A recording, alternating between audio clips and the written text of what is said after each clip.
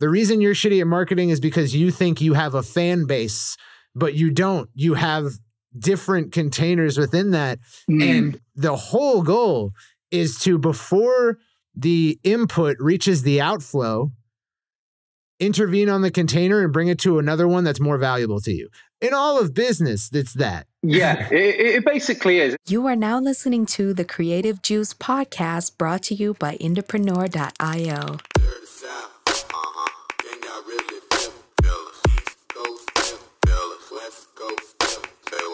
What's up, indies? Welcome back to Creative Juice. I am your host, Circa, and this week I am without Corinne because I wanted to get a chance to talk to a member of our community who's been in it for some time, and I've had the chance to talk to before. In fact, we tried to record this podcast before, but the file got corrupted, but it was just such an amazing talk that I'm super happy to be doing it again. And this gentleman is, you know, a pretty big media buyer in the digital marketing space, but also has had the opportunity to work with lots of musicians. So please welcome Tom Davenport. How's it doing, Tom? I'm good, Carl. Good to talk to you again. Yeah, absolutely, dude. I'm super psyched. You know, I wanted a chance to kind of get your journey, but also your thoughts on digital marketing, because last time you revealed so much about sort of thinking about this challenge that is, you know, approaching marketing an entertainer of some sort, or marketing someone who's going to command a large fan base, but also just the nuts and bolts of digital and, you know, how it kind of changes you as a person a little bit. So I wanted to start off by just kind of getting a walkthrough of how you got to where you are today. Cause I know that you started off like wanting to be an engineer. Yeah. Is that correct? Yeah, it was, so like a lot of musicians, particularly my generation, the obvious thing is you're in a band as teenagers, and it's like, okay, got to go to college. I'll do the music thing, and then you're at university because it's kind of the done thing. Everyone goes to university, and not everyone, but a lot of people in the UK would get loans or whatever and go to universities for lifestyle, and then you go, well, I'm going to do engineering because it's couldn't play a proper like orchestral instrument or anything, but so all the rock people would get into engineering.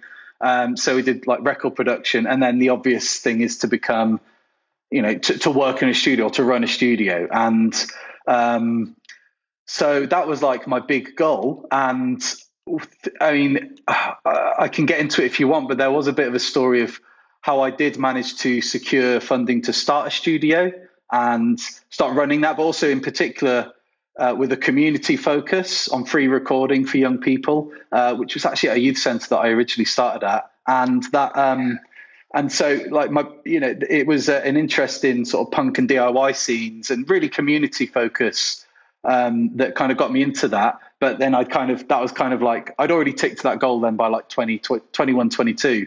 So that's where I started. And then, I suppose the short version of the history since is that I took that interest in engineering and music and almost like the beginner end of being in the business of music, the very beginner end, to the point that I wasn't charging. It was like free recording. It's like, oh, no wonder that didn't last. But that and the love for the internet has kind of slowly converged. And that, along with being in the Twitter era, because this was 2008 or 9 sort of that all this happened, then it's all like, completely unexpectedly ended up being that we do like quite big media buying projects for the entertainment business, including a lot of sort of music and film work. So funny journey that I did not initially plan, but it did take, it took a bit of looking forwards thankfully it all came together, which as a young musician doesn't always feel like it will, but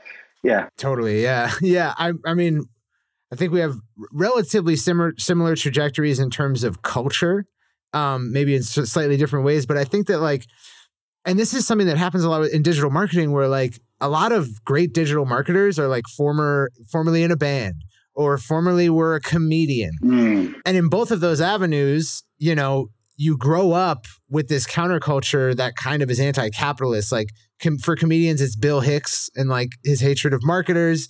For musicians, it's like the punk scene and the folk scene and all these other scenes that were sort of like skeptical of just like everything that it takes to become an entrepreneur, you know? So it's always interesting to see that shift, because for me, I look back and I know that I was anti all this stuff, but it's crazy to me that I didn't understand how well suited for it or how much I would like it once I got into all of it. You started off very like, fuck the system, right? Yeah, and I don't think, it sounds like you were the same, and I don't think we're alone in that. And actually, as you said that, like I suppose a slight theory's dawning on me, because I'll start with my perspective, but basically I see this, other people that I know, particularly in the music business, seem to have come from a punk background. In fact, I have a peer who has a company very similar to mine, and he's also all about, you know, his background was all about the kind of Washington, D.C. hardcore punk scene, and, you know, Fugazi and Minutemen and Rites of Spring and all that. And I'm thinking about, hang on, there's people at like quite big, you know, there's people at, label services companies and stuff that I can think of that kind of came from that background too. And I wonder if maybe it's being born from a kind of fuck the system approach, which turns into, I'm going to do this independently approach, which then ends up being, okay, I'm having to figure out and learn this stuff and own my own stuff. And then that ends up being, oh, you're an expert in that. And it's like, oh, wait, you're now the most qualified person for the system. How funny is that? Right. That happens all the time. There's a lot of people like that. I think that it comes from this place of like, as an independent musician or as a child of like disturbing circumstances, you become this sort of like, I can't control anything about my environment. It's all controlled for me. And I hate that. And I'm going to rail against that. But that doesn't mean that like you're against anything necessarily, except for not being able to kind of have command a control over like your life or, you know, what you want to do or your dream. Like once you start to get a control over it, I don't know that means that you're the system. I think you maybe misunderstood it early on, or I don't know. It's hard to find that like balance between who you were and who you've become. Yeah, I think it's a will for independence. Yeah. But it just happens to be that a will for independence actually starts to arm you with skills to then function independently and then function at higher levels. And yeah, maybe something about that stacks up, that then suddenly you're, you know, maybe it gives you good odds of being more in demand. And what was your background? I'm interested. Where did you start with this? I had a rough childhood. And so I was a bit of an outcast. I was, you know, as a fat kid, and like I listened to like old soul records and like hip hop, and I didn't really fit in very well. And so I hung out with the wrong crowd because it was the only crowd that I could hang out with. And I got into the music of the wrong crowd, and I started having my own independent experiences that people in my peer class weren't. So like I would, you know, like my people in my high school would be like at their friend's house in town, and I'd be like 3 towns away at like a hotel party of some sort, you know? So like, that's what my childhood was like. At 12, I got into music, and then I just started doing that hip hop and like, didn't really care about school. And then when it came time for college, like I didn't graduate high school until I was almost 20 years old. It took me 6 years. I stayed back like twice, for attendance reasons. And then when it came time for college, it was like, I have to go to college. I want to go to Full Sail. I'm worried I won't get in, but Full Sail is actually, you just sign up and go. So I was delighted to find that out. And I got there and I was like, oh, this kind of sucks. Like, like I didn't really like it that much. At first I met a few really cool teachers. And then when I got out of it, I was like, I started working like shitty sales jobs. And I was just like, I hate all this. So even if I'm going to starve, I'm going to do music related things. So then I became the manager of a recording studio, little project studio here in town. And then from there, springboarded to everything else that I currently do in the music industry. Met all the people that I kind of grew out of it with. So yeah, but you started a recording studio, and I don't want to glaze over that because you did that out of the spirit of like, people who I care about and identify with don't have control or can't augment their scenario because I also can't. And that was kind of, it seems like that's your first exercise in being like, let me stretch out and see how much I can control or what I can do. Right. Yeah. I think, I should get a little into it because it was this really important formative period where the right intentions, but also a bit of fortunate education from the internet put me in good stead. And, it built certain, I could have never predicted that these were bricks and foundations that everything else I've done since have been built upon. So, I mean, just to set the scene, this is a time when marketing is not on my radar. Right. The thing I always remember was watching Bill Hicks, probably is like years before us, maybe, I don't know if it was a university or as a teenager, but Bill Hicks saying, all marketers should die, and it's easy to adopt that. It's like, yeah, fuck marketers. Yeah. So it just wasn't on my radar. It wasn't cool. As far as I was concerned, it just wasn't even on my radar. Okay. So what I did want to do is, as I say, I wanted to be a recording engineer because it felt like, technical. It was about music. I felt like there's an art to it. I kind of got, like, I've always kind of been drawn to the art of technical activities. Is that the right? Yeah. Do you know what I mean? Like you can have, it's probably like how a coder could see sort of an art and beauty in the way that certain things are structured. For example, it's like, okay, I like technical skills that do that. There's something about that in becoming a marketer. Like I was the same way.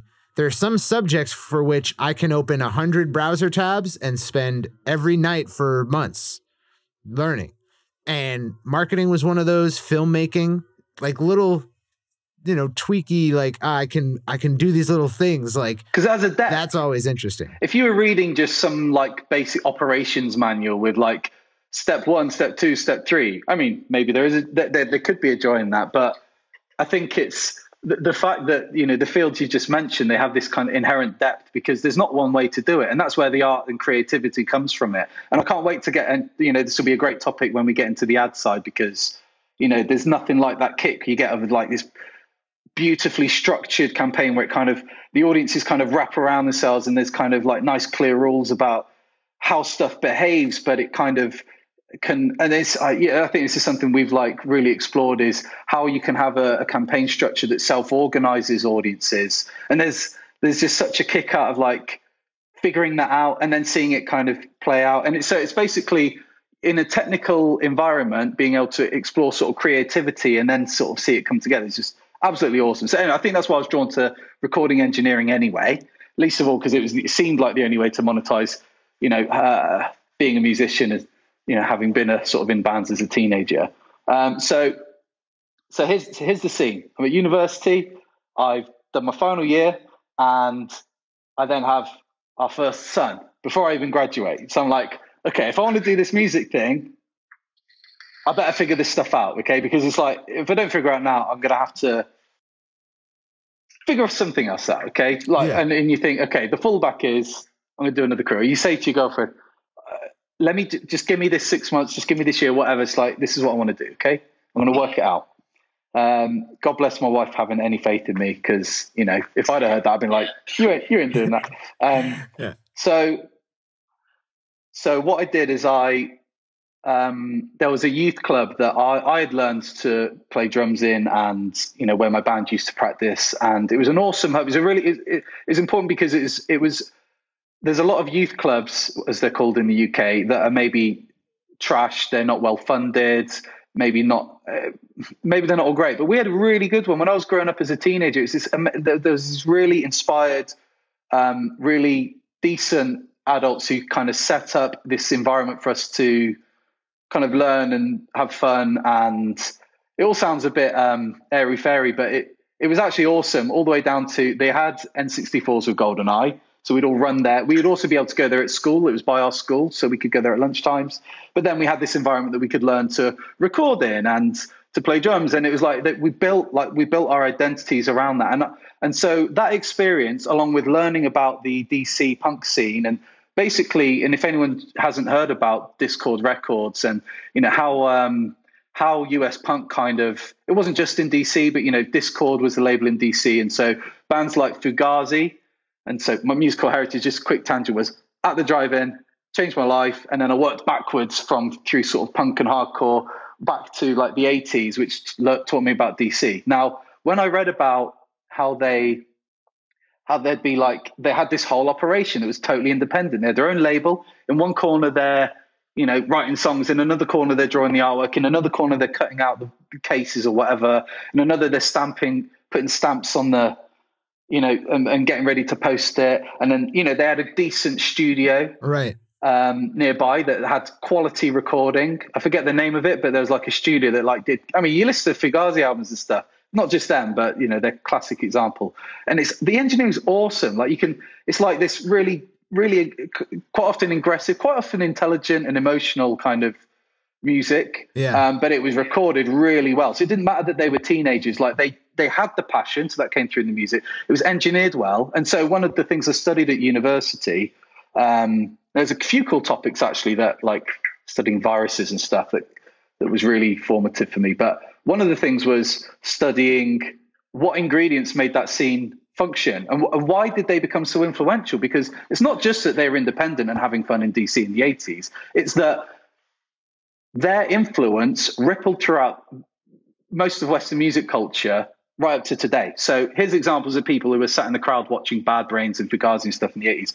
Dave Grohl, Moby, it's like there's this character after character that was influenced by that culture. So it's like, okay, what if you designed an environment or scene in order to spur that kind of culture again today? Yeah. And so one of the important ingredients was a studio. And so I was like, right, that's the piece I'm going to play in that community. And so that was the vision. And so we set up free recording and it was an awesome experience. And I think, rather than elaborate on that, there's a cool article that I wrote years ago, but was published on, it's just a little site called starticus.net. But if you Google how to start a community recording studio, I think it's the top result there. And it's basically like the story of how we did that and like kind of what happened from it. And basically trying like a call to arms to say you can own your own kind of local music culture.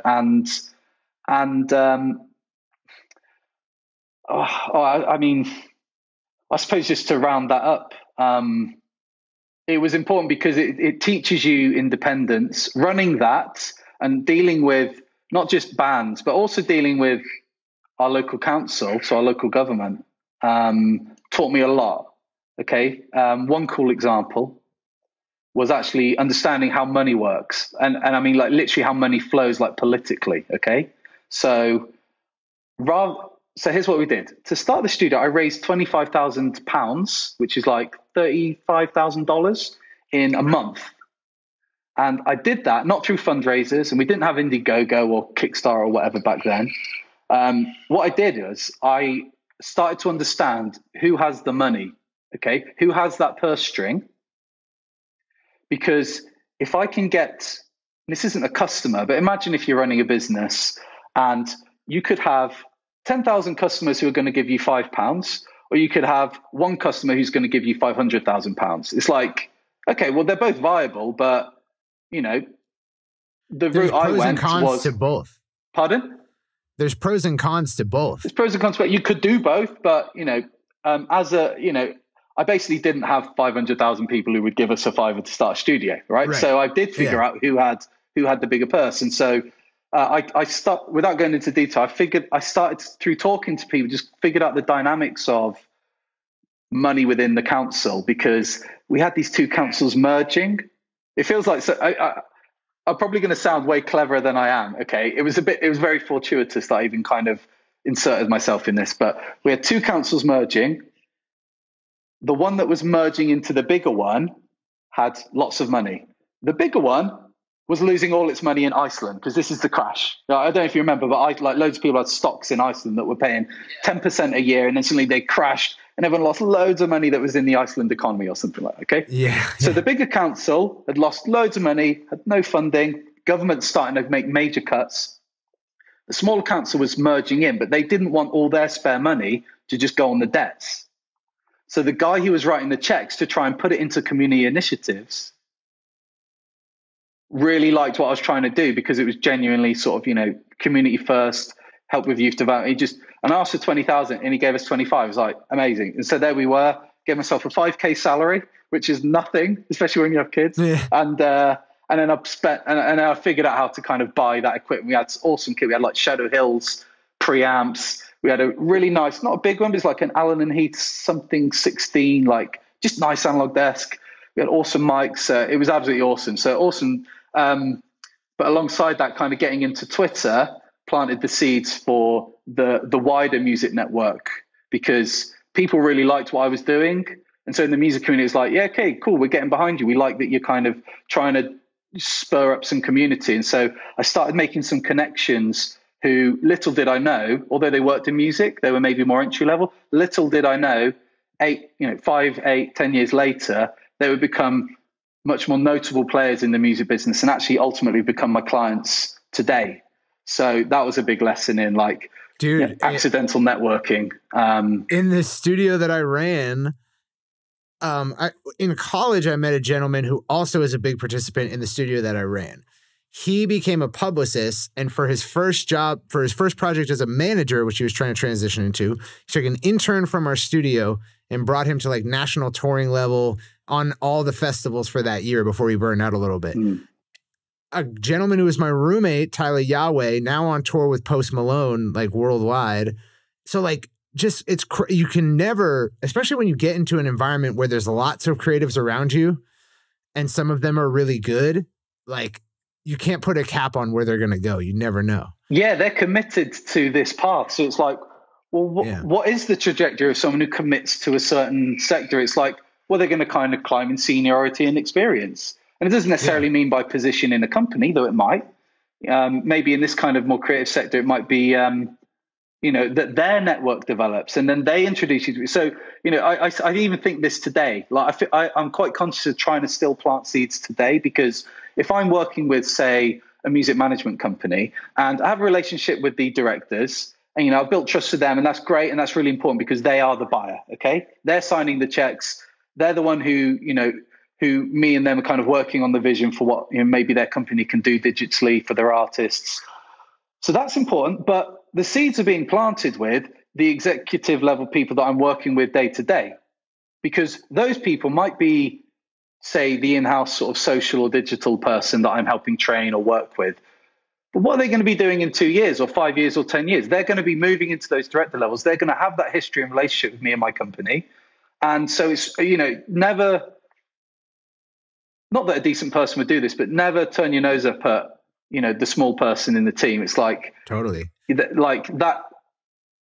Yeah. Look out for people like that, and they'll remember that. And, I think that's really important, that this is not a short-term game. Like people who play short-term games, they don't do anything important. When you deal with when you're dealing with, particularly the director level kind of business people, they are all about long game. They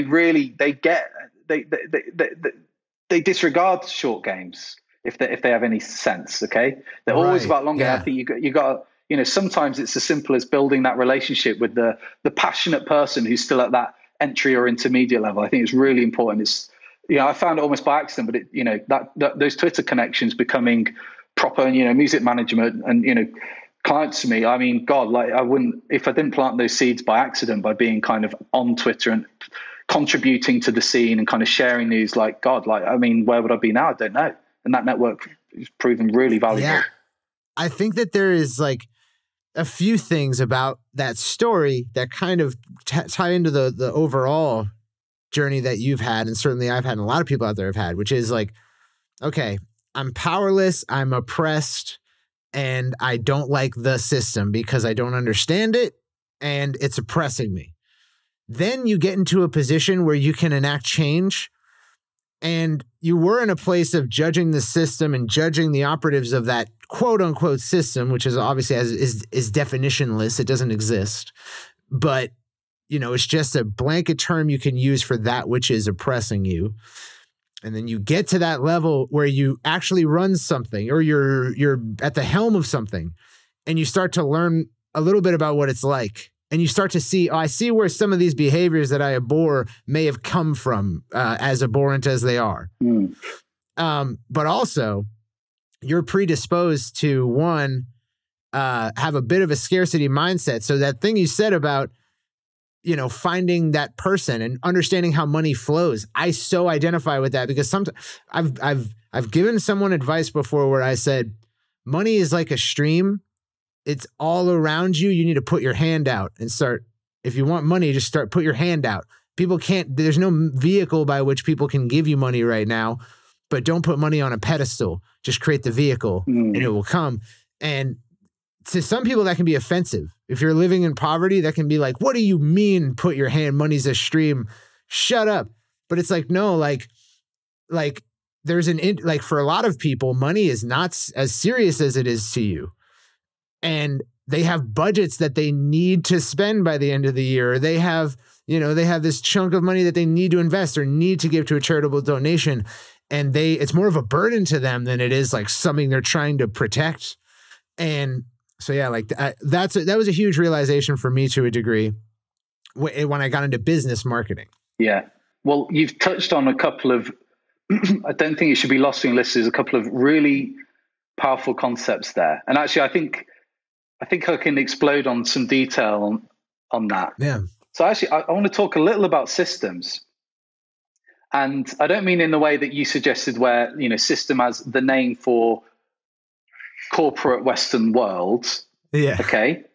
I want to talk very literally about systems, but briefly, because I could very easily get in the weeds on it. So, but look, a system is essentially there's some sort of stock or state. Okay. So let's say a bathtub, right? It can hold water. It can hold zero water. It can hold, let's say, 100% of its capacity in water. Okay. You have an inflow, which is a tap. You have a plug, which is an outflow. Okay. So every system can actually be broken down to those basic constituent parts. Okay. Now, in the real world, the systems become so complex because there's so many chains of these, kind of microsystems. It's thousands of inputs and thousands of containers and thousands of outputs. Yeah. It's ridiculous. Okay. But it's super. You can zone in on a small part of it and understand what's the flow in and what's the flow out. Okay. Now that sounds not very actionable, but let me just now take that and apply it to the sort of metaphor you've given, because you're saying, and you've used money. Money's not the only thing that flows, but let's just use that example. Money is flowing around in the economy in trillions and trillions and trillions of ways. Okay. And so what you've said is money is flowing, put your hand out. Now, on a practical engineering level, what you're doing is you're siphoning off some existing flow. Okay. Now, actually, let me just turn this, because I think some people might be turned off by thinking in terms of money on here. Let's talk in terms of audience in Facebook. Okay. Right. Let's say there's a pool of people out there. So let's say you've got an interest on Facebook. Okay. And the interest is, let's say Fugazi. All right. Okay. Let's say there's people interested in Fugazi. That's a stock. Okay. And Facebook is going to be identifying more people. There's an inflow. And then some people might not be posting about or interacting with or whatever Fugazi. So they'll be flowing out of it. Okay. In fact, a better example might be a warm audience, like, website visitors. Okay. Right. It's got an end date. So people end up being too far away from the time at which they visited your website. So they flow out. Exactly. So they kind of fall off that cliff if they haven't been back to the site. So the stock is, I've had 10,000 people on my website in the last 6 months. And so the inflow is whatever traffic I'm getting, who, let's assume everyone doesn't use an ad blocker. So you have an inflow, and you want that inflow to outweigh the outflow of people not going on your website. And so, in fact, there's two things you could do there. Okay. What you could do is you could increase the inflow, but you could also increase the retention of people within that pool. So let's say you have 10,000 people go on your website.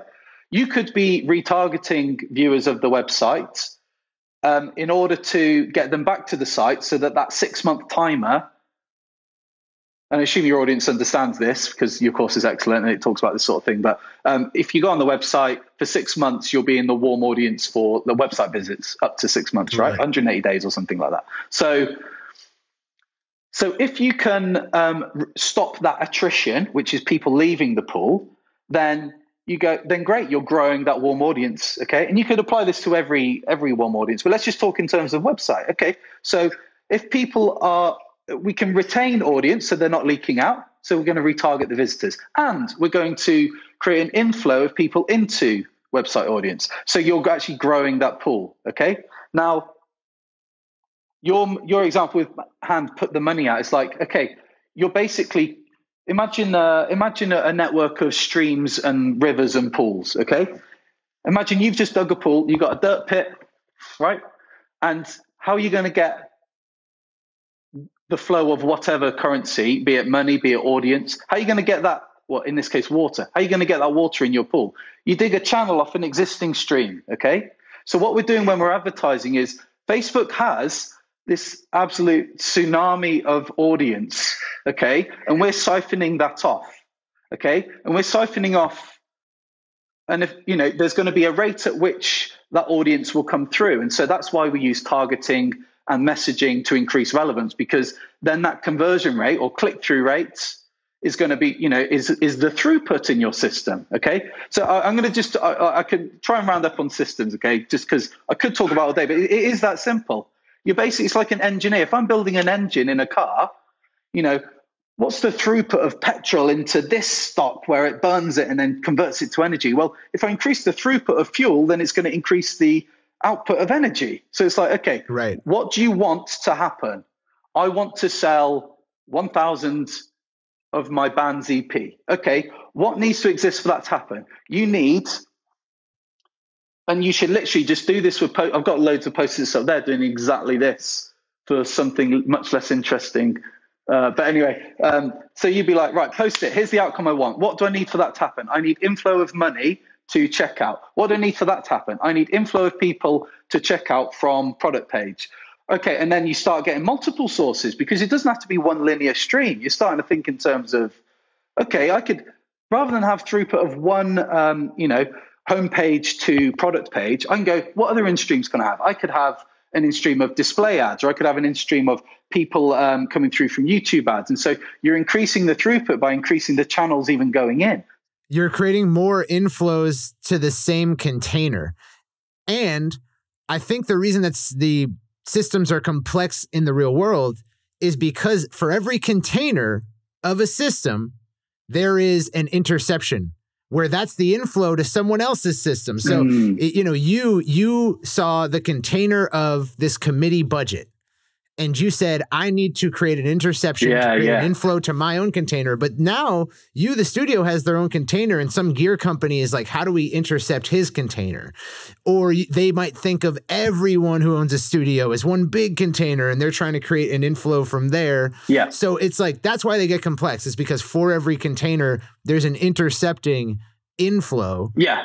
And so that's why they're all integrated. It all moves in a big miraculous symphony. And there's a couple of there's actually one final ingredient that I didn't say, okay? And this is super important. So every system actually has an observer, okay? If you're running a bath, if it's not being observed, it's going to overflow, right? Right. So that would be called a balancing loop. Is it high enough? I'll leave it running. Is it getting too high? I'll turn it off. So a balancing loop is like, I'm going to hold it steady. A thermostat. Like if you have a thermostat, it's going, is it too hot? I'm going to turn it down. Is it too cold? I'm going to turn it up. That's a balancing loop. A feedback loop is where it tries to accelerate. So if you have a microphone, sound goes in, it goes out the speaker, it comes through louder, and it's a feedback. So there's two loops, something that feeds back and something that balances, okay? But regardless of which, because different systems might need different ones. For example, on something generating money for your operation, you probably want a feedback loop, because you're like, okay, we'll reinvest that money in getting new clients through ads, and then we're going to invest that in, you know, the money we get off that is, you know, going to reinvest that, and it gets bigger and bigger. So that's a feedback loop, okay? Yeah. And it doesn't matter whether, you know, some systems need balancing, some need feedback, but the point is it needs an observer. So what your role is, as an entrepreneur, as a musician, anyone trying to take independence and control of their destiny, is essentially, and I feel like I'm making it cold, like to try and put engineering on it, but this is You're true. An like, arbiter I find of systems. Really... You arbit the systems. Yeah.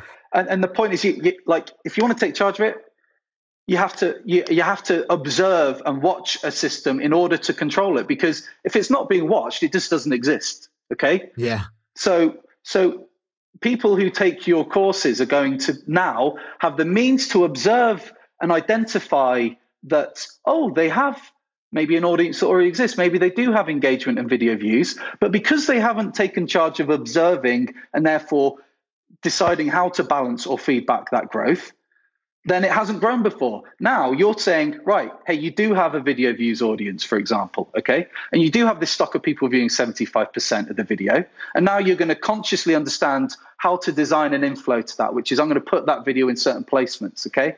And also I'm going to consciously understand how to reduce the outflow. So I'm going to make sure I retain attention from that audience by retargeting them, okay? So the point is, becoming an observer is absolutely crucial. If you want to go back to even the stories of the Egyptians or even the oldest stories in humankind, you always have this position of there's always this, there's this archetypal character of the eye watching.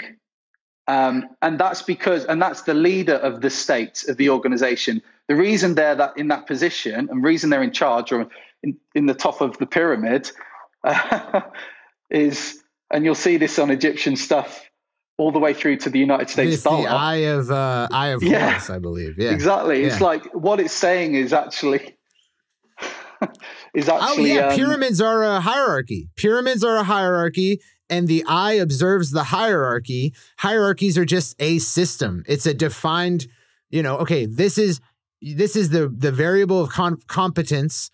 If you're more competent in it, you're higher in the pyramid.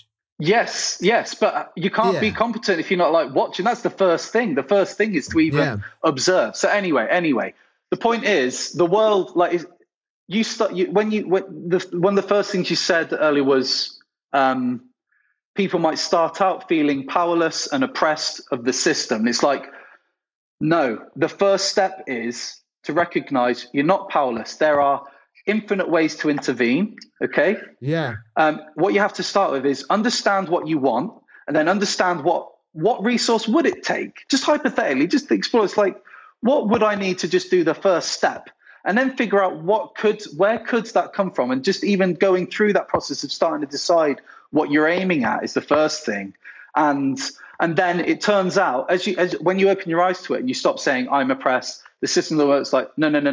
The system is there. Like, so much has not been observed, so much has not been grabbed, and it needs people with good values and integrity to go and take charge of it. Because guess what? The assholes out there, they are playing that game. So go play the game. Just go and play the game. And it doesn't matter if you play the small game, but it's like, let's all take part. And the world, I genuinely think it ends up better off by taking part, because it's not an oppressive system.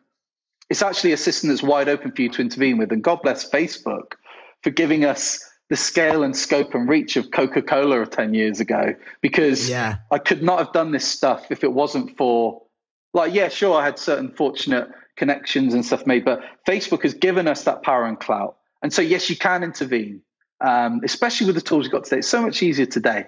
So people are so lucky to have training from people like you, Absolutely. Yeah. Like it's constantly becoming more democratized to intervene and create systems. And I think just to bring it all home, like when I was younger, I saw the system, and it wasn't because I was wrong.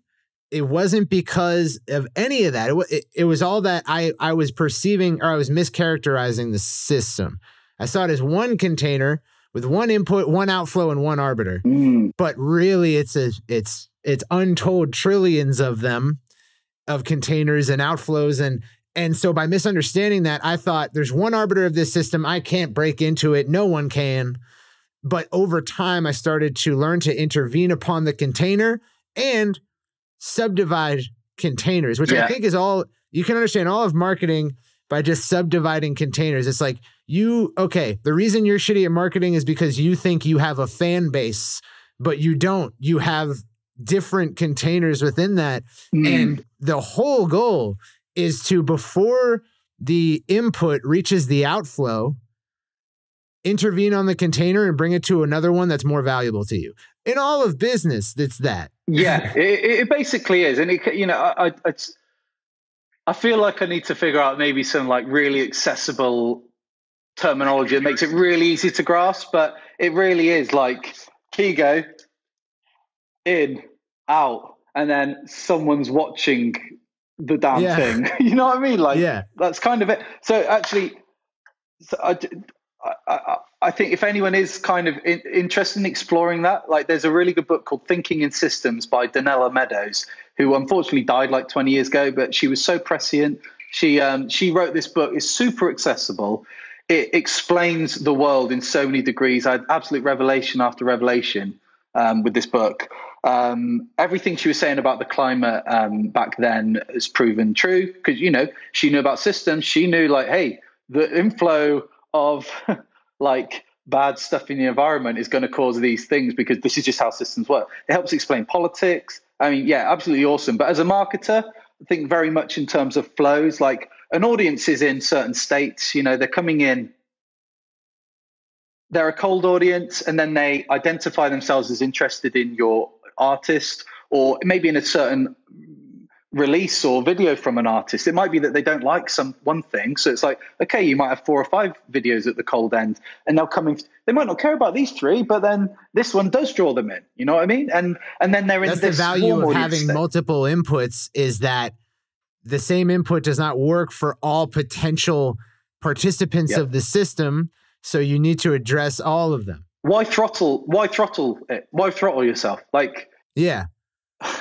People are like, should I be on, because people will say like, should I be on this platform or this platform? It's like, yes, you should be on this one. And maybe you should be on it. It's like, it's not this one. Like, it's like, yes, you should be on these platforms. Yeah. Whichever ones you want. Like if your time is not limited, all of them, if your time is limited, the one that you're best at until you've got it handled and then the next one. So yeah, like the same thing. That is important because the fact is we don't have infinite resources and time. You have to make compromises, but you know what? I think I used to be really victim to this was like assuming before you actually try that you'll be limited by some factor. Well, there's that. And then there's also like, oh, I want to do the perfect way of doing it. And I haven't figured it all out. And I don't know which is the best to do. It's like, look, trust me. I've had to like do like, because we don't just work in music, we work in like regular business world as well, which has been an asset. And like, I can talk about that later, but, when you're doing like really complex, say technical SEO audits, like there's no way that you can rank it from 1 to 100 in priority. You go, no. Here's priority level 1. It's like must do. Priority level 2, probably good to do if you got time. Priority level 3 is like, you'll be fine if you don't do it. It's like if it's getting too complex, simplify the level of resolution. All right. I think that's probably the mindset that Elon Musk increase the resolution. It's an important skill in everything. It's like a component of what I think you're describing here is like the ability to classify and subdivide is a huge asset. I was going to say a little theory I've just had on like Elon Musk's Cybertruck, on Tesla's Cybertruck, because it's like a low resolution truck, like literally low polygon count. Right. And it's almost like that helps them get the damn thing out the door. Right. And it also keeps expectations low because as ugly as it almost initially seems, I kind of get the Mad Max and like, custom spray thing that might probably happen with it. But, and also the fact that it'll attract like rednecks who are like, I love my truck. And it's like, oh no, I've got a truck that's awesome in an apocalypse. But, but I think it's almost like they've started low I could be wrong here. Like, just bear with me. It's like they've started low resolution. So now they could go any direction. Because I imagine that it's almost like the polygon count is going to increase on that vehicle so that in the next version, it'll be like more detail. And then in 10 years, it'll be like the sleek or 20 years, the sleek, but they have options on like in which way that's going to kind of rasterize itself. Do you know what I mean? It's like, so you start low resolution to get the damn thing out the door, Yeah. Jordan Peterson says, if you want to improve your life, start at the lowest possible level of resolution. Yeah, like clean your room. He's about just start there. It's not even about cleaning your room. It's like, look, just take charge of something because guess what? You've taken that first step and now there's going to be another step.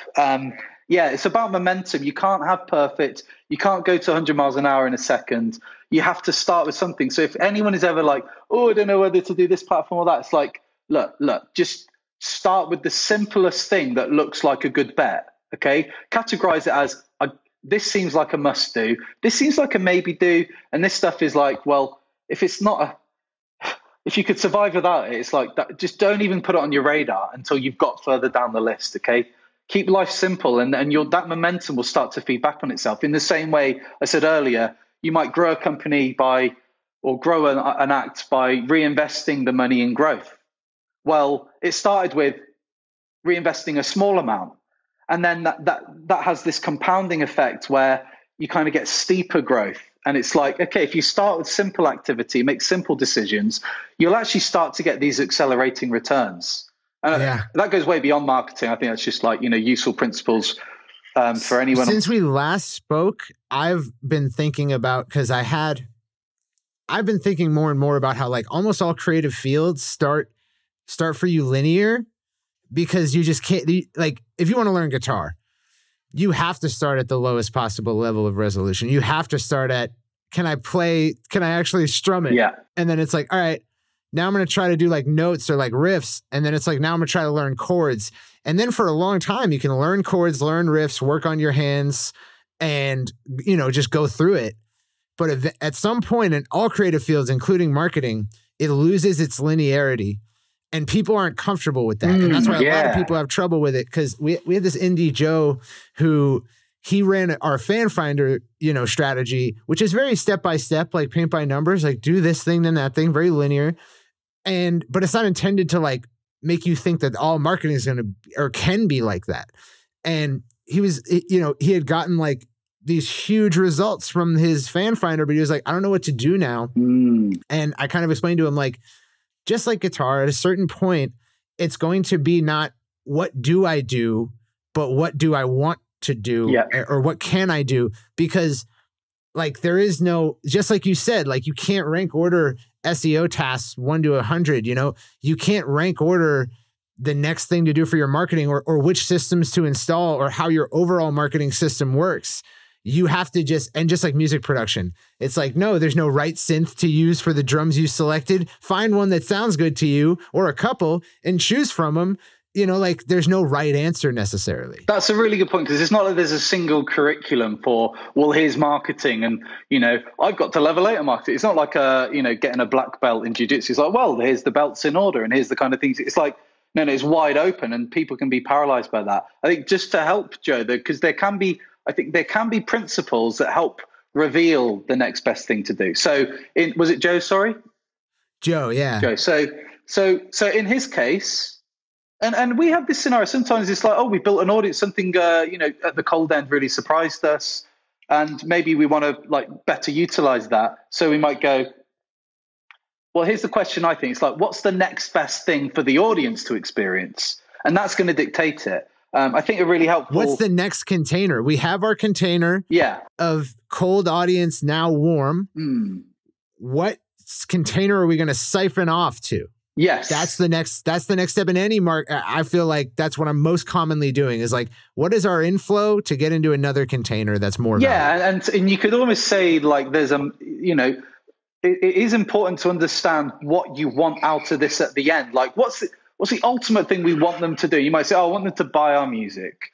So it's like, okay, well, that there's a pot you want to get them to at the end, which in Facebook audience terms would be purchased. Right. Or repurchased or whatever. It's like, okay, right, that's the end goal. Now we can actually make sure that we are going to keep the map going that way, because there's a million things you could do. And, so you could just keep going, oh, I'm going to show them another video. Like there's nothing wrong with that. But if you only ever have people cycling around, like watching a video and actually never creating a path for them through to that purchase, like it's just not going to happen. The behavior is not going to happen at the scale that you want. So you have to consciously like work your way towards that. Now, it doesn't mean that, oh, cold audience is going to jump straight to cart. That's why we don't send cold audience straight to a cart. That's why we give them a fan finder or something to collect at the cold end. Right. Not like it's rocket science, but, digital advertisers in this space, like you and I, have essentially come to the same conclusion. It's like video is great at collecting audiences. It's not great for clicks in my experience. It's not bad, but static ads are awesome for clicks. Some 9 to 12 minute videos are great for clicks. Exactly. Like, hey, guess what? You might have few people getting to 10 minutes, but the ones who do are so hyper qualified. But anyway, just on the audience flow thing, I think a useful exercise to people who maybe get in that position or want to design a basic funnel would be, well, you start with what you want at the other end, and you think, right, how could we qualify the right kind of people? So, okay, in music is almost easy. It's like if they like the music or the video or the look or the brand, it's going to collect the right kind of people. So that's great, and all the strategies that they'll be learning through your courses are going to give them a great method for that. But if they're wondering what next, then it might be, okay, well, seeing one video doesn't mean they're ready to buy. Okay, well, what would? Okay, I guess you could say, hypothetically, someone who watched 3 videos may, that's a pretty strong signal of intent. Maybe I'll start making an offer to them, or offer to give them collect their email as a lead. So it's like the next best behavior is simply asking if they want to join your mailing list or whatever. It's like there's a chain of behaviors. Go, all right, I'll do it on Post-its, I'll do it in bullets, but I'm going to put those behaviors in order, because you can kind of, there is like, you could say it's like a ladder of increasing commitment. Okay. It might be, I've passively seen 10 seconds of your video in the feed. And people might go, 10-second video is useless. Like, I actually quite like 10-second audience, because I know they stop scrolling. It's not perfect. I know there's more, but it's better than never having seen it. Yeah. It's that seed. It's like Yeah. I know that if I isolate a 10-second audience and reach them again with some cold content, then now they have the history of having seen us before. So then the odds of them converting increases. And some people jump ahead. They don't just watch 10 seconds. They might watch the whole thing, and they might go and view a product. Yeah. So we call this whole thing you're describing, we call the buddy system. Yeah. And what you just described, we call automatic buddies, which is like, it's great. You can't build a business on it, but some people will just see your video and like go buy something. Yes. Yeah. And it's good to kind of keep and retain them, because over time they will develop that relationship. They will continue conducting behaviors that puts them more on the path to being that fan or customer or tour ticket buyer. So you want to retain them. And so it is, we could talk a million strategies, but yeah, I think a lot of this, everything we talked, is tying together in kind of cool ways. I think it's super helpful just to like, this whole thing I think is really helpful because we talk about this stuff all the time, but in our own vernacular, and to come at it from this like, terminology agnostic way is, I think, super helpful. But just to like bring it home to something that like indies might have heard us talk about in the past, like the whole point of our heuristic, the buddy system, is that subdividing of containers. It's to say, okay, well, your ideal business result is that someone not only buys all your products every year, but also is willing to like get you new fans by their network.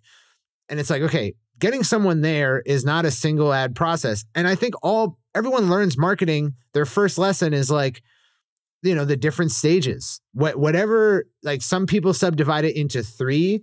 I think that's the minimum. That's the lowest resolution you can use on it, is like, is aware of you, lead, and customer, right? Like 3 buckets, but you can subdivide those as well and sometimes get great results out of it. But we think of it more as like, instead of thinking of 75% video viewer, ad click, subscriber, opens and clicks your emails, buyer, repeat buyer, let's think of these in terms of the psychology of where they're at, right?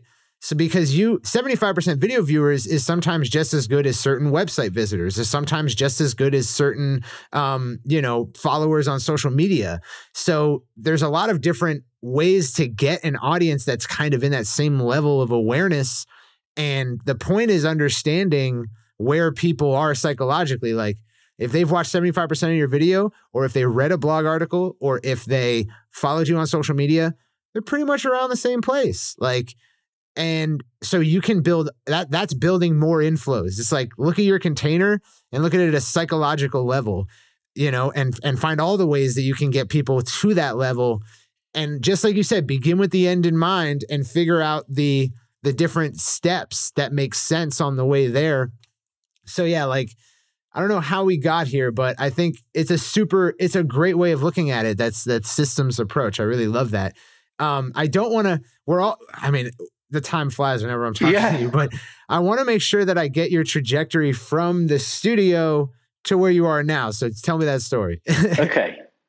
Well, the main notes are running that studio. Meanwhile, I'm kind of on Twitter a lot, and I start blogging, and I'm blogging a lot about, I'm sort of tweeting and blogging about music technology, but also in particular about Apple. And Twitter was a smaller community back then, and you had almost direct reach to other influential types of early adopter type people. So I was kind of quite friendly with a lot of editors at like publications. So I was writing for like Gizmodo and Wired and CNET and stuff, just about like just Apple and technology and internet technology theories. Oh God, I can't remember, so long ago. And then I was running the news section on Ultimate Guitar, and that was when I started getting marketing, because some of these publications you have to start doing basic SEO on titles. Like, this is stupid. SEO is, I think there's probably an old tweet of mine probably that says something SEO mean about SEO. And but I started doing it, like in particular on the Ultimate Guitar news section, and like the traffic went nuts. We were a little bit clickbaity, but it was all kind of good fun. There's the kind of in jokes with the commenters. There's a few in jokes that I kind of established there. So if any of your listeners are Ultimate Guitar people, then there's a few classic memes from a few years ago on.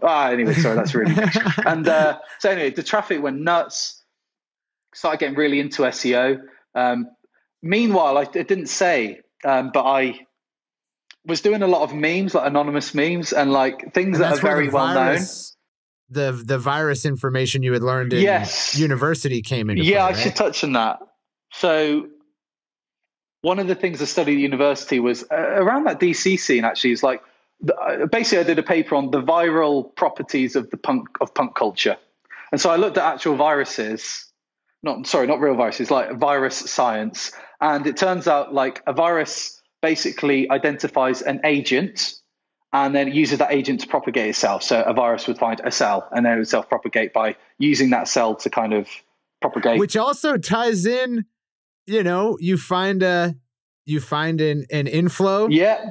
And siphon off resources to your own container. Well, actually, so yeah, but there's a very important dynamic in viruses, is that it's exponential, because you infect one thing, and if it infects more than one thing itself, then the viral coefficient. Exactly. Yeah. So, and that was really interesting. And in music, it's like, okay, influencing an individual to become not just a buyer, but actually it goes further than just someone becoming a customer. It's about them becoming an advocate, because then that fan goes and recruits you 2 fans or 10 fans. And that's what your buddy system leads towards. And that's a feedback loop. That is an accelerating system. Exactly.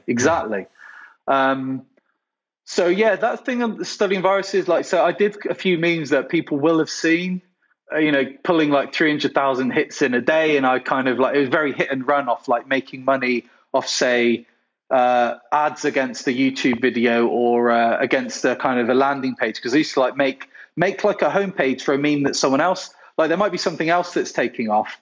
And if you're on Twitter enough, you kind of see this stuff early. So if you imagine you got markets, or imagine something takes off and it goes viral and it's like suddenly everyone sees it and then it dies down. If you can get involved quite early, then you get to ride that full wave and you can actually kind of own traffic. So a news organization will do this. If they write the news soon enough, then they pull they'll attract more of that traffic. And if you got in on early on a genre, then you'd be a kind of influential figure in that genre.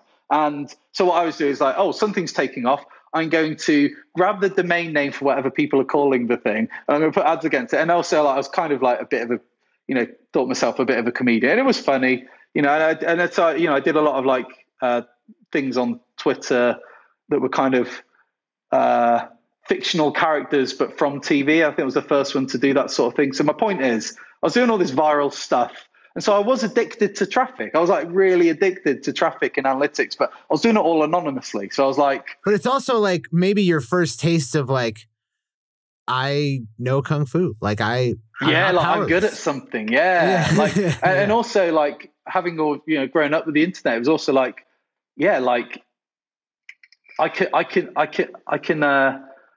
this is a game I can play, That's what I was talking about before, is like, you never really realize it up until the moment where you're like, oh, I'm perfectly suited for this. Yes. I never realized it, but the moment that I was like, this is right for me. Yeah. Like, you're like, it's fun. You're getting that addictive kick. It's using technical skills. It's something else, you could learn and figure out. Like, there was resources online, but you could figure out your own stuff. I mean, particularly back then, like, it was wide open to sort of innovate on, it feels like a lot of ideas are very tapped out, but I think that's always the case, but just something gets saturated with people telling you this is the right thing to do. It's not that it's any less platform to be developed on. It's just that there's more people dissuading you from doing your own stuff. And I keep being proven wrong as well, because say 2011, I remember thinking, because YouTube was getting big in, like, I don't know, was it 2006, 7, 8? And it was like, could start, maybe we should start publishing videos. And you're like, I've missed it. And in 2011, I started, getting success anonymously, but getting, quite successful online through these kind of pseudonyms. There's no way to be early to something without being late to something else. Well, yeah, I was going to say, I remember looking at YouTube going, maybe I should do something on that channel, because I'm kind of all about the Twitter and the stuff. And I did a few bits and bobs on YouTube, but like under other accounts, but I was like, maybe I should do more of a thing. I was like, I've missed it. Now, I had a friend who started getting into YouTube in 2011. If you now search for how to learn guitar, he's like the main guy. He's called Andy Guitar, and he's like the guy on YouTube for learning guitar. He's got tens of millions of views on like all sorts. And he's just like a guy at my university, lovely guy. He's a great engineer, live engineer in particular. And he started in 2011. He's like one of the biggest like music channels on the whole internet, So Alt Shift X, who does Game of Thrones videos, I got to know him quite early, and I taught him keyword research, and it served him very well. And he has like 1 million subscribers doing all these Game of Thrones videos and like theory videos. He was like one of the big main like theory channels. So it's like, it's not too late. He started that in like 2007. So it might look too late. It's like, no. If you can figure out that way to innovate, and that makes it sound hard. If you can figure out an audience waiting to happen, then you can go siphon that off and own it. But sometimes it's not like, this is such a teachable moment, because a lot of people, their problem is they're not starting. They're gaining knowledge. They're learning how to do it, but they're not starting. And a lot of times the assumption is I'm too late, but it's not that other people aren't too late. Like, other people got in early. They just saw the thing that they were early for before they saw the thing that they're late for. So it's like, for instance, like starting on YouTube literally this year, like we did, and we're up to like 6,000 subscribers. If I just keep doing it and work my ass off, in 4 years, we'll have been early to whatever we're then participating in. Yeah. But if I had looked at it and said, oh, YouTube as a thing, I'm late to. It's like, yeah, that's obvious. There's always that. There's always the thing that you're late to. But if you just start and you don't stop, you're eventually the thing that you were early to. Yeah, it is within your power to create a market. Any successful channel or other format has created that market. Okay, what you have to do is you test the ideas on what works as an inflow, right? So Alt Shift X, who does Game of Thrones videos, let's just say, and I think he did sort of videos on other channels, and he's probably trying other programs. He probably tried out like this program, that program. And then Game of Thrones, it just bit, because it turns out there was a big flow of audience that did care. And it turned out there weren't lots of competing I don't know exactly. I'm just giving an illustration of how this kind of thing can play out. It might be that there weren't lots of other Game of Thrones channels and theory channels necessarily. So something gets recommended a bit, and he's like, I found a siphon off this siphoning off audience and traffic from this platform that has millions of visits or billions of visits a day. And so I found a route to kind of siphon that off into my corner of YouTube. And then, of course, it self-fulfills, because then people talk about it and they show their friends. So it's like, wait. It's not too late. You might be early for the thing that you can find a market for. Just try some small bets, and you'll get the signals that tell you if that's something you can accelerate and feed back on. Okay, so these small bets are not necessarily hard to produce. Everyone's got a laptop now. Might just need a phone. Okay, if you can figure out what problems or desires people have, and this, you can start by going, hey, here's what I'm good at. List the things you're into, then put it in a grid. Look, here's what you do. Do a cross on a piece of paper, go market size. And this is an important thing I did, actually. I went, right, here's things I'm into. Recording, reading, this topic, that topic, SEO, social media, blah, blah, blah. And I was like, okay, on what you do a cross, and then you go, right, on one axis, I'm going to do few people care, lots of people care. And then on the other axis, I'm going to go, people pay very little, people pay a lot. And then you go, pop your interests into a quadrant in there, okay? Even if it's just your best bet. Yeah. And then you go, damn. Well, here's what I did. I went, SEO and advertising is lots of people want it and they'll pay a lot for it. So I started doing that and here I am. So, right. With respect, one thing that went in the passion project corner, which is low market and don't want to pay, was community music. Right. Community recording shit. I'm not saying not to do it. It's fine to have a passion project. But if the goal is support your family, then it starts looking a little different. And it doesn't mean it has to be bad because you're leading with the interests you have. And anyway, going on. It's really a lot of what, like, I tell people, and it's something I'm trying to find the right heuristic for to eventually describe in a more elegant way. But it's like, get in a trench that you can sleep in, eat in, everything happens. There, and then stay there and fight from the trench. So like for instance, like, independent music marketing, probably lower left quadrant, right? But for me, like people, I would say maybe more middle, right? It's definitely not the... Well, so there are 4 quadrants. So just to be clear, it could be that, okay, they might pay, it might be that the other 2 are, they might pay little, but there's millions and millions and millions of people in that market, okay? And it might be, and then just fill out the grid, it would be, there's not many people who want it, but they'll pay a lot for it. And that's like, you're billionaires in Monaco, or, so it's like, look, it doesn't mean any of the quadrants are wrong. It's just that at least you can have a conscious decision about what you're pursuing. So as you say, in independent music, it might be, okay, it's not like they're paying, 5 or 10 grand a month retainers, but it's 100 million zero. People in the audience potentially, and therefore that's where the scale comes from, right? Absolutely, totally. But all I mean to say is that, like, just because you're not in the top right quadrant doesn't mean that you can't do things you never imagined. It's just that you have to be willing to get into that trench and not panic ever. Don't ever panic. Just keep doing the thing, keep iterating, and getting to a point where you can just change one thing every day, not millions of variables every day. And if you can get into that trench, you can do so much with things that are not necessarily in the top right. That is, yeah. And what you just said is what happened to me, because I then committed to this. I got 1 year, I just like the only proper job I've had. I went to an agency for 1 year. I found myself to be quite good at generating their money, and I did raise their average order value by a fair bit just by kind of introducing a content strategy.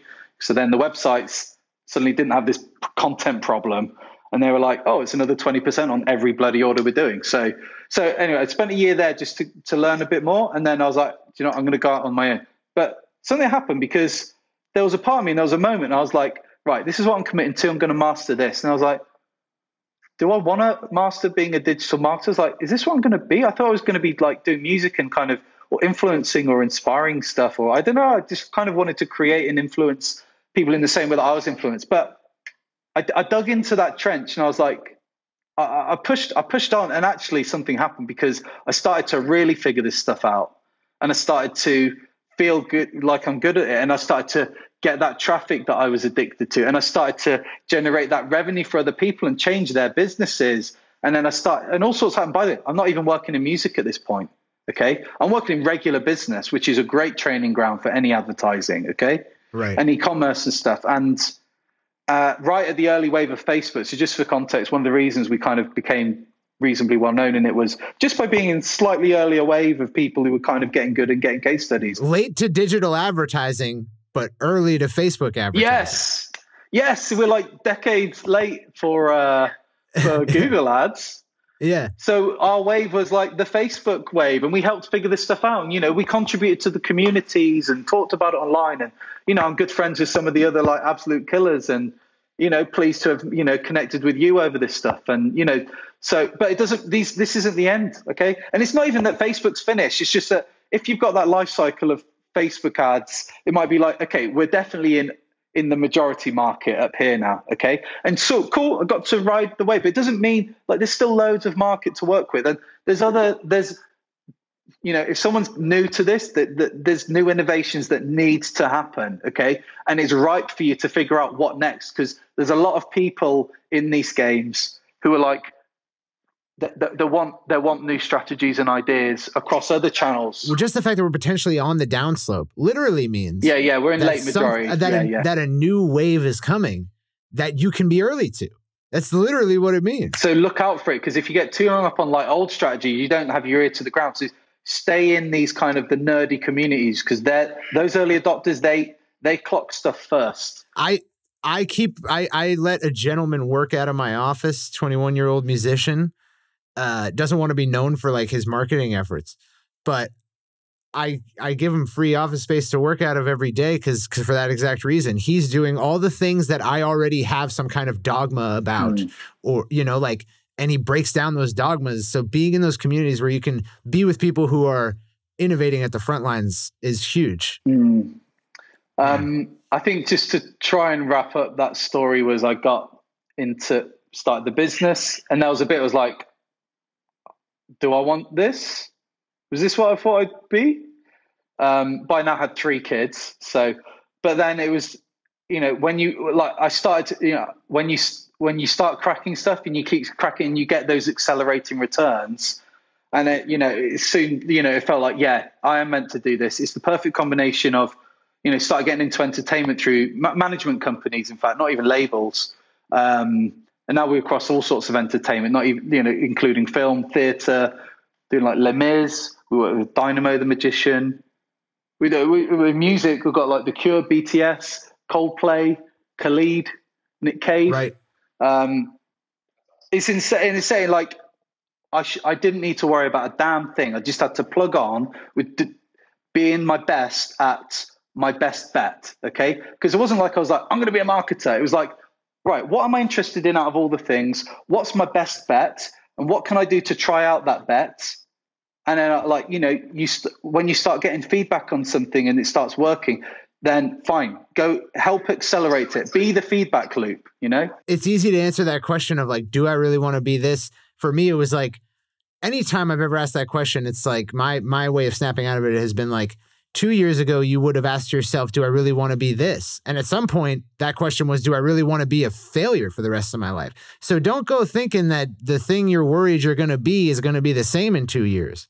Because in 2 years, you're not going to be this thing that you're worried about forever. Yeah. Especially if you're changing at such a rate, So yeah, absolutely. Yeah. And then here we are. I don't know what else to say. I think that's... So tell me about media buying for the music industry coming from a world of business media buying, and what are the differences? All right. In a lot of ways, it's principally the same. I have the same broad strategy, broadly, which is collect an audience. So there you go, whatever cold strategies. Convert the audience. So that'll be all about call to action. And retain those pools, like we're saying. So retain them with engagement campaigns. By the way, you mentioned Nick Cave, and you said that last time, and I've been seeing all these awesome reviews for his album of the decade. Absolutely amazing. So congrats. Yeah. It is like top rated on Metacritic. Yeah. I didn't make the album, but thank you. Obviously. Yeah. But you helped roll it out. Nick's actually really interesting. I'll briefly talk about Nick and why it's more interesting than people maybe giving. Well, people have recognized. I don't think they've necessarily noticed how damn smart his whole thing is. But right, the differences are there's commonalities. You have to collect an audience. You have to identify and qualify them. For a regular business, you've got to go. And as the artist gets more mature, I just said this on a consult right before this podcast. I was talking to a woman who's high up in hip hop, and I was like, typically, as we deal with artists who are more advanced, the differences shrink. But if they're earlier on, the differences are pretty vast, because we can't just go to cold traffic with a product offer like we could with a business. That's not really a huge option. No, I know what you're saying, but I think, we can't be alone in this. But if when we're working on more regular business, we actually treat it a lot the same, like very passive, non-salesy cold ads to definitely This is such an important principle, and we're all doing it. Anyone involved in Facebook ads today is doing it. But I think one of the things that we by thinking about stuff in these terms, like in these kind of systems terms, and increasing behavioral kind of commitment was identifying that you could be collecting warm audiences. And we kind of were fortunate enough to kind of crack and figure that out a while ago, because it was like, by not using salesy stuff at the cold end, we were curating a really high value warm audience and getting crazy results. There's this business called Flashpack that we grew like 400% year on year. It was like the fastest growing startup in the UK. We're driving like 70% of their revenue every month with Facebook. And it was like held 11 times return for a couple of years and took them to 13 million in like up to last April. And it's like, that was by curating a killer warm audience. And you do that by having really strong creative at the cold end, obviously, but in strong relevant creative. Because if you had, let's say you put something at the cold end that was like some catchy meme that everyone's going to watch because it's like a kitten exploding or something, then it's hasn't like really told you much if you put it out there. Maybe creates like brand recognition, but hasn't told you much about how that user feels about what you offer. That is true. That is true. I'm making a slightly different point where if it's so catchy that anyone is going to see it, like anyone's going to stick around and watch it because they got to see what happens. You've now diluted the warm audience. So if I'm doing something for a travel company, so Flashpack was a travel company, is a travel company for solo travelers in their 30s and 40s. Obviously, I'm going to target singles, divorced, etc., in their 30s and 40s. But now I need to check that they actually care for this kind of travel. So the thing that works there was, it didn't look like an ad. It was basically a blog post by the founder, picture of her sat on the beach, and it goes, quote mark, "I was single in my 30s, tired of my job and desperate for a getaway, ... end quote." Now, if you relate to that, you're going to click the damn thing. And if you don't respond to that kind of, the messaging or the brand, you carry on scrolling. Great. I don't want the people who don't interact with that. I want the people who directly identify with that, because not only are you in the right age range and you're single and therefore you qualify, but you completely identify with the kind of state of mind of who they're trying to reach. And that's why true marketing is not necessarily the tactical activity. That's almost a lead generation or lead conversion activity. True marketing is like really deeply understanding who you're going at, where they are, where is a bit more demographic, but who and why they buy. And so Flashpack was, although we did killer ad buying for them, and like literally like awesome, like even Facebook's used this as a case study, but it's because the founders deeply understood their audience, and they're like, look, we understand the audience. They are fed up of their job. They might be they're making great money. Like they could have targeted any audience, but they're like, our audience is a metropolitan audience. They're in a high-powered job, but they're single and are kind of like fed up in living in the city.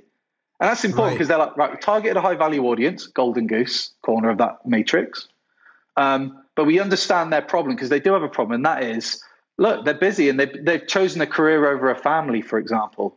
But they're tired of their job, and damn, they're not in their 20s having fun anymore. Like, damn, like maybe they need to mix up their life. And that's where Flashback came in. So they started with this, sorry, just to come back to my point, is the cold ad. Well, that was one of the main cold ad angles. We did loads of variants of that, but it was hyper relevant to the right kind of people. And so I think just the core of any of our strategies is about curating a high quality warm audience. And so you want something at the cold end that the right people will care about. And music is a little easier because the music or the video may speak for itself. If they're not into the music, they're not sticking around. And that's why your models of like, retargeting lookalikes hitting lookalikes of 75% viewers or retargeting those viewers, it works. So music almost has it easier than businesses. So those are the differences on creative opportunities. It's a little harder for a business to not be maybe salesy, but it can be done. And Flashpack with blog content was a good example. So Nick Cave, these end of year things you're seeing, we'll be using as ad content because it's relevant. People don't clock that it's an ad, but you might be like, oh, that's album of the decade, is it? I might as well click and have a look. And they might not buy the thing, but we got them in the audience because they're interested in high caliber music, and Nick's album qualifies for that with like 99% on Metacritic or whatever it is. Does that make sense? Yeah, absolutely. And I think it kind of, so for me, dealing with when I deal with working with like major managers or major record labels, I usually have to sort of like mediate or liaison that bridge between business marketing and music marketing. But it seems to me like you actually run business marketing like we might run music marketing, which is like, let's do a lot of separation of audience at the top. Let's bury the conversion deep into the journey. You know, let's really not push any kind of radar or like alarm sensing action right now. Broadly, yeah. I just want to say, like, it's still worth trying call to actions at cold end, and it can work and it might not. And it's like, it's not like I don't do it. I think it's just, we kind of figured early on that the sale can start at the warm bit. For example, if you've got, let's say it costs you like 3 pence to capture someone in a warm audience as a 10-second view or a 15-second true view, right? And then the warm audience might click through to your site for 20 pence each. So the combined cost of getting them to site is 23 pence. But the cold end, if you just ran a call to action to get traffic to the site, it might be 50 pence. So it's like, well, it's cheaper to get them to jump through the cold engagement hoop. Right. You know what I mean? Yeah. I'm not writing off doing the cold engagement because it can outperform, but it's almost like it can be cheaper to run 2 ads at an audience, and you can demonstrably see that. What's the cost to acquire audience to my warm audience? Cost per person, which we usually do based on like cost per video view or cost per engagement. Used to be really heavy on engagement campaigns, not so much now.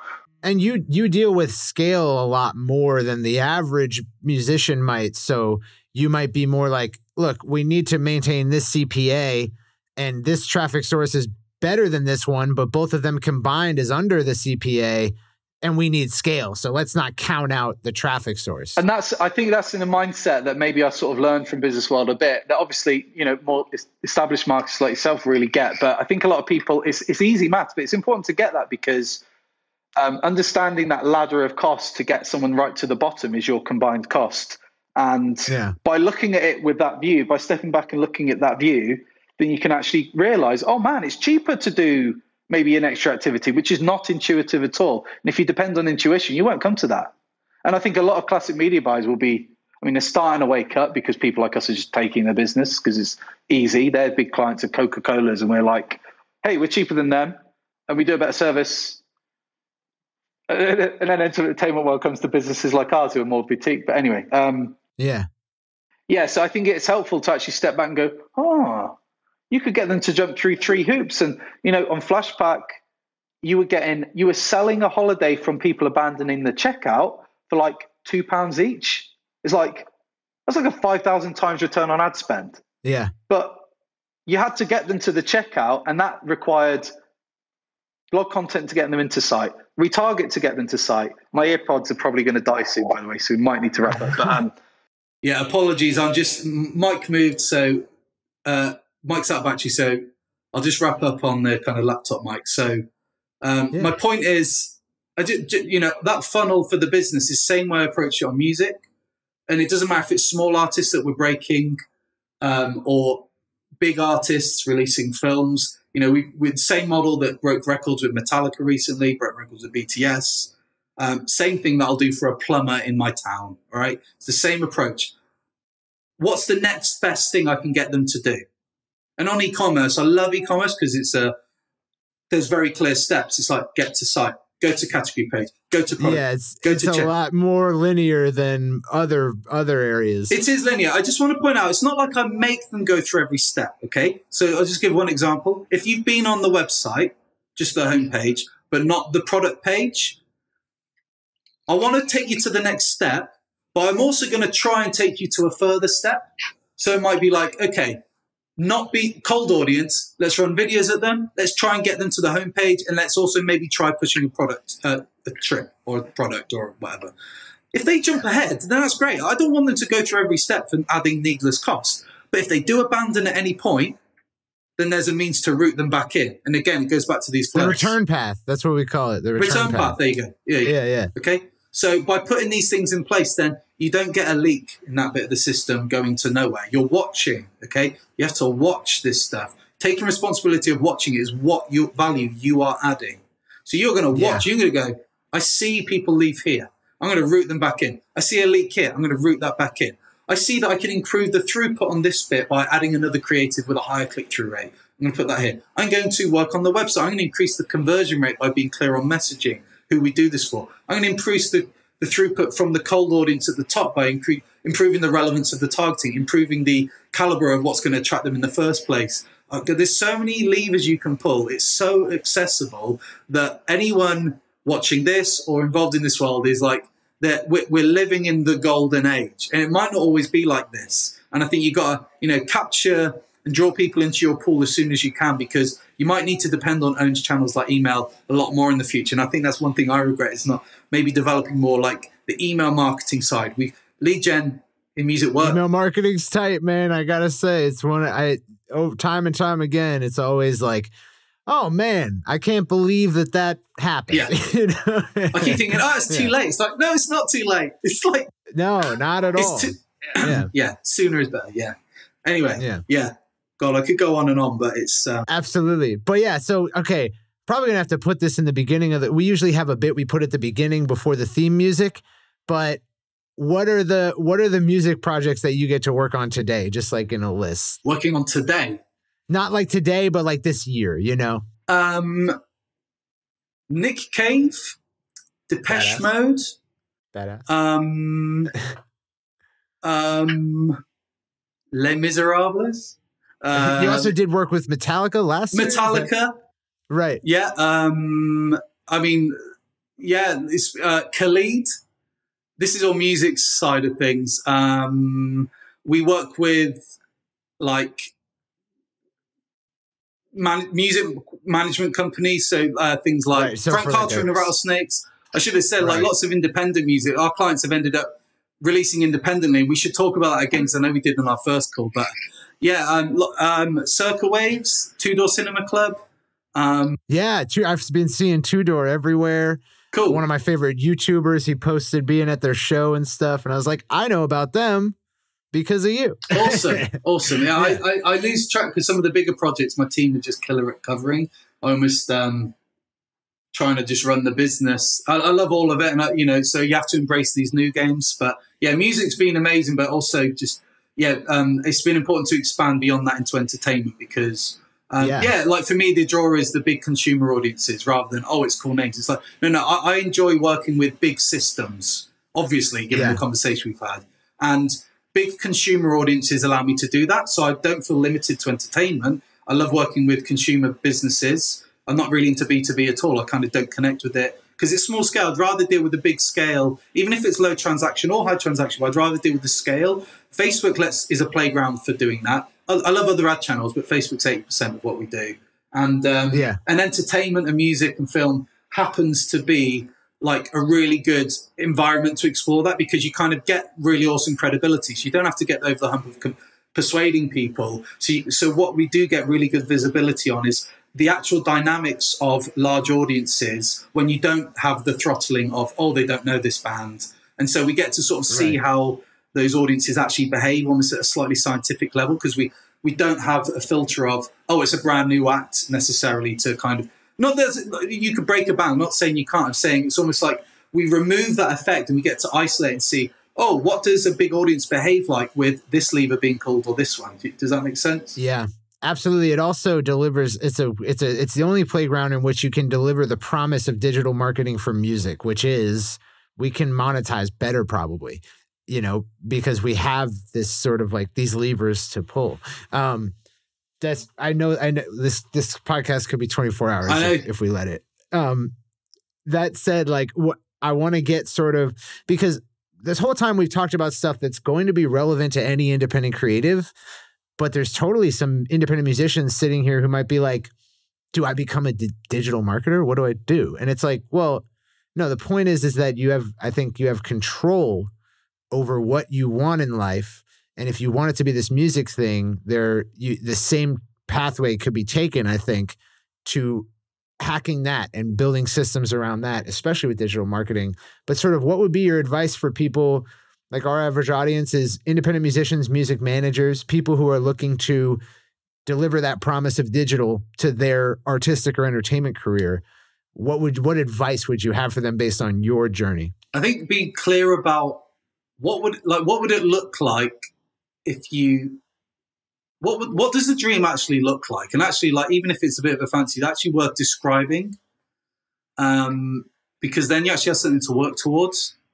And I think you also just need to be honest about what activities you need to do. So, and I know independent musician writes good music, but they don't like performing, and they keep recording as if like something's going to connect and something's going to land. And oh, some manager was talking to me, and it's like, look, you're not giving. You need to place a few bets. Okay, you need to do the performance thing. You need to do the collect the audience thing, because if the vision is, oh, I'm going to be a successful musician, it's like, well, what do they have in place? What got them there? Building momentum, building word of mouth, building these agents to propagate that fandom to other people. It's like, understand where you're trying to go, and then go, well, what did it require to get there? Oh, they had to be a medium-sized band. Okay, what did it require to get there? Oh, they toured quarterly. What did it take to get there? Oh, well, they built, they focused, they built a fan base in very specific markets, like the 3 nearest cities near them, by focusing ad spend and cold ad spend of their music videos right in that location. Oh, what do I do to do that? Well, I need a video, and I need to understand how to deliver Facebook ads, and I need to, find a promoter. I don't know. You can't work backwards and create a plan if you don't understand where you're trying to go with it. And I think also, if that sounds overwhelming, it's like, okay, well, do something that is somewhat in the right direction that you can manage, and actually try and do a small handful of things like that, because one of these bets will come good, and then you got something to kind of keep crawling towards. So give yourself good odds is the advice. I think that one heuristic that's helped me out a lot in life is like, if you don't like where you're at, do things that are new. Or if something's not working, do something rattle new, the basically. cage. Yeah. So like the reason momentum's important, because literally if you have momentum, it means there were some things that you're doing that do work. So that's all momentum is it means some things you're doing work, and you're still trying to figure out new things. But just getting there, like, I think is so important. So I think that's great advice, is like everything we've said here about systems and engineering with the end in mind, totally helpful. But also at the lowest possible level of resolution, it's like, you don't like what's going on right now, change it now, and do it in a way that has a scientific method to it, so you can measure, did this help? Okay, great. Keep doing that. Try some new things, Yeah. Give yourself good odds. Yeah, that's it. Absolutely, man. Yeah. So again, such a great podcast that we did it twice. I loved having you. I would love to have you on anytime.